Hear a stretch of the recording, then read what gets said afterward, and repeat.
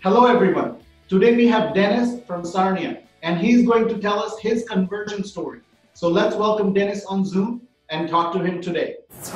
Hello Dennis, how are you? Yeah, wonderful. Thank you. Now I'm happy that you're willing to share your testimony.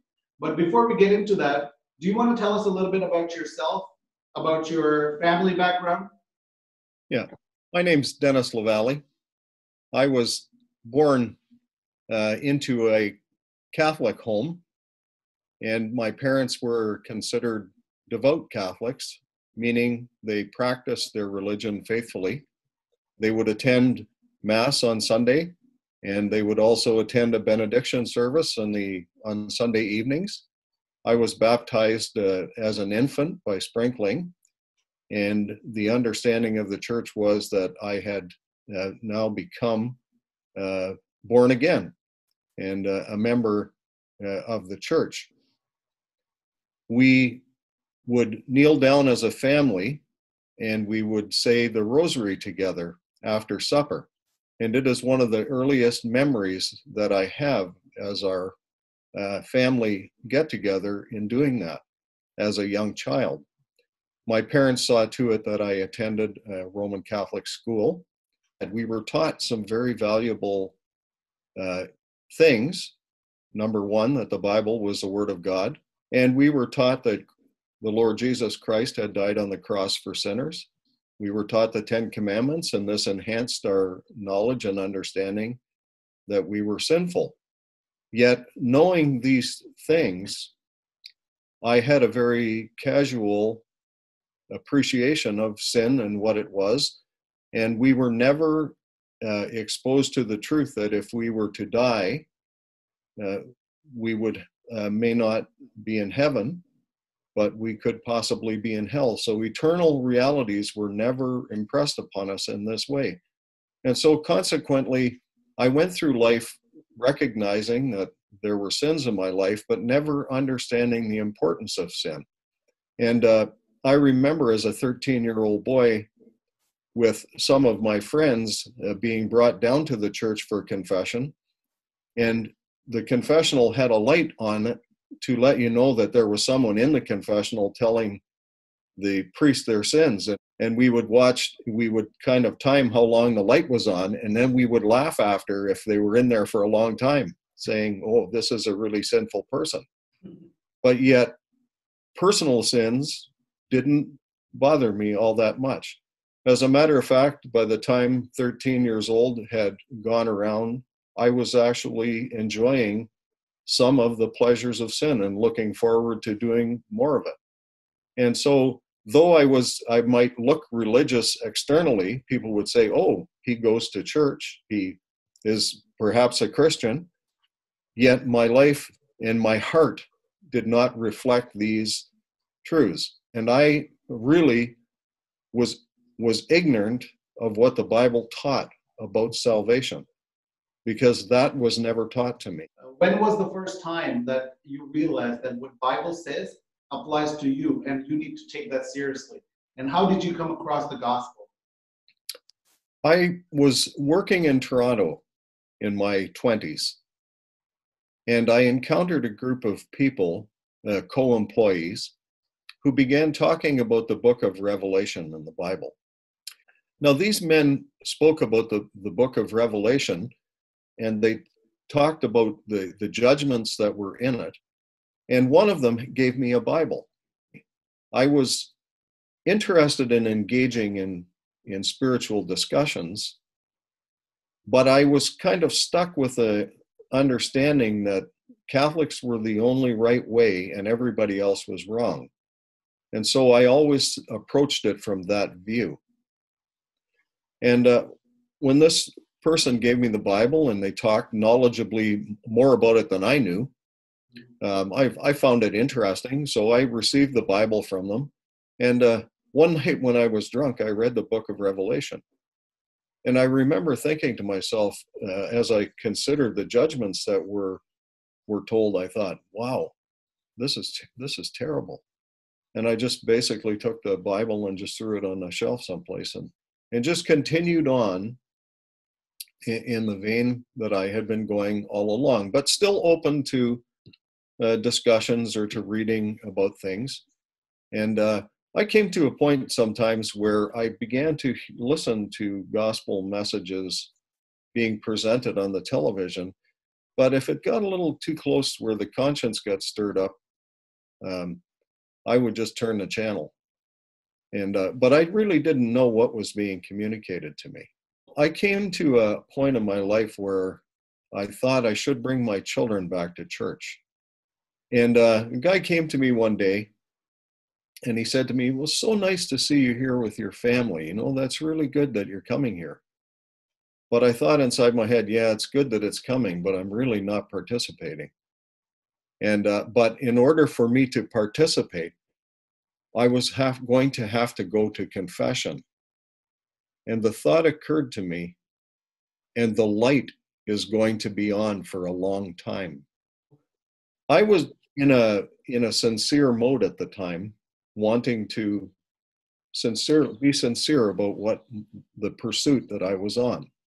And so I arranged for a time when the priest would be there, and confessions were 7 to 9. So I went as close to the end as I could to make sure no one would see me. And I began to go through the process we had been taught as children of examining our conscience. Well, when I got into the confessional, I began to tell the priest the things that I had done. And I could not put a number, honestly, on the number of times I lied. And it had been so long, and I just couldn't remember. I'd done so many things so many times. I just couldn't, and I said often. I lied often. I did this often. I did that often. So the priest said his prayer over me, and which was supposed to be my forgiveness of sins that I received and a penance to do, which was to recite the prayer known by a lot of people, "Our Father, which art in heaven, hallowed be thy name," 5 times. And just a note on that, if God is an intelligent being who can understand, why did I have to say it 5 times? Didn't he hear me the first time? But really, I was just reciting. It was not heartfelt. It was just rote. It was just practice. And so I went out and I began to say the prayers. But as I was saying them, the thought occurred to me, "Oh, Dennis, you haven't told him everything. You need to go back in and tell him again." So I immediately left and went back into the confessional again. And the priest said his prayer of absolution again and said to me, "Think about the wounds of the Lord Jesus." And so I went back out again. And as I was kneeling there, thinking about these things, for the first time in my life, my sins felt like a heavy burden on me that I cannot express. And I remember thinking to myself, you need to go back in there again. You have not told him everything. Because I was trying to be sincere. And I went back in, but at the time confessions were over and the priest was leaving, and he just held out his hands to me and kept me at a distance. And he said, "Son, be at peace." And so I left there with a burden of sins that I didn't know what to do with. And that was the first time in my life I realized just how many sins I was responsible for. And yet I still was not convicted in my heart to stop sinning. And if someone asked me and they said, "Dennis, are you a sinner?" I would have said, "Yes, I am, but so are you." I eventually ended up working in a place and alongside someone who knew the Lord Jesus as their Savior. And one day he and I were walking down the road, and he said to me, "Dennis, if you died right now, where would your soul be?" And Andy, it felt almost like what I imagined being shot with a gun would be like. That question hit me like a hammer. And God was really speaking through this person to me. And I remember thinking to myself, I'd like to go to heaven, but I don't know where I'm going. Surely my good would outweigh my bad. But I had to admit, I don't know where I would go if I died. And that began a deeper reading of the Bible. And I found out through reading the Word of God where I was going. If I had died, then I would have gone to hell. And I would have gone to hell deservedly. God deserved to punish me because God is righteous and he must do what is right. And I was wrong, and I was worthy of the punishment that God would give me because I had sinned against God. And so through reading and through help from my friend in spiritual discussions and listening to messages, I began to get a deeper interest. And about 6 months prior to becoming a Christian, I even began to clean up my ways. But all those things didn't make me right with God. And it had gotten so a hold of me that I could hardly think about anything else. I was talking to my friends about it. I was asking what they thought. I was reading. But it wasn't until about 6 months later when I began to realize that, no, I'm not going to heaven the way I am. And it came to a point where a friend invited me to come and hear the message of salvation, the gospel. And I said, no, we had always been taught that as Catholics that we were the only right way, and I was afraid to go into someone else's building. And it was a very foolish fear. No one accosted me, no one asked me for anything. They were very kind and just presented a message of the gospel to me. Where was that again, Dennis? This was in a little gospel hall up on Lakeshore Road on just north of Forest, Ontario. And how old were you, if I may ask? I was about 34 years old. So anyway, my friend, we were happening to be in the neighborhood on this particular evening, and the gospel meetings were on, and I had been trying to figure out salvation. I hadn't been able to. And so I asked my friend, are you going to that meeting up at Lakeshore tonight? He said, no, I can't go. And I thought, good, I'll go. Because if these people are crazy, then I can get out of there. I'm not stuck with somebody. And so when I went to the meeting, an old man, Hugh Kersey was his name, gave me a big hearty handshake, and he pulled me right in the door and welcomed me into the hall. And someone gave me a hymn book, and I sat down and I listened to the 2 messages of the gospel.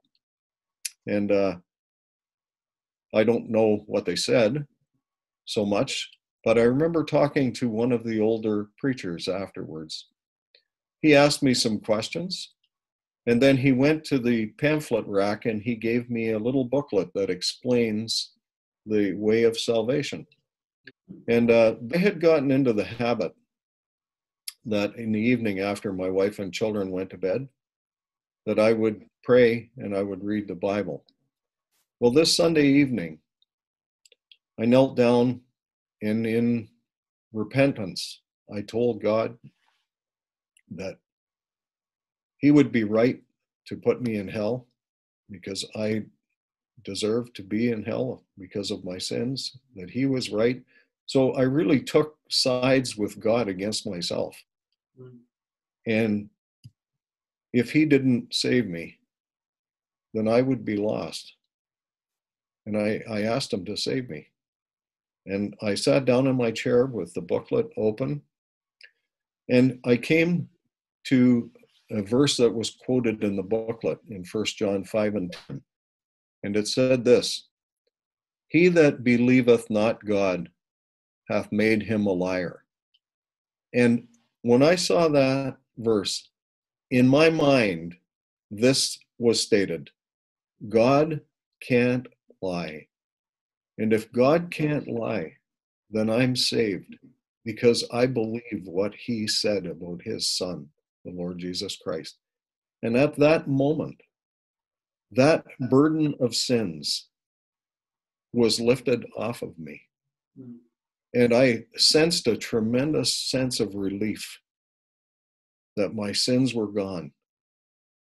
And that was the 8th of February, 1987, on a Sunday evening around 11 o'clock. In the morning, the next day was my wife's birthday. And I remember saying to her, I said, "Happy birthday, dear. I think I got saved last night." And that was 33 years ago.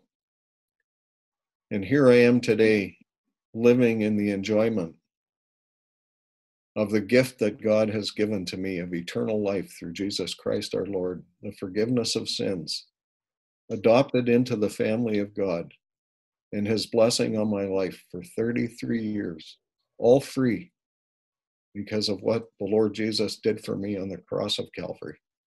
Thank you, Dennis, for sharing your testimony. And do you have anything to share for the people who are watching or maybe listening to your testimony right now?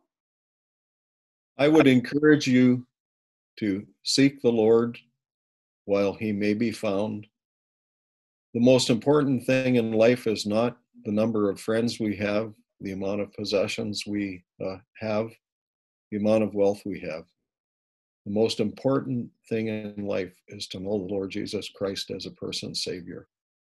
That gives you peace with God, assurance of a home in heaven.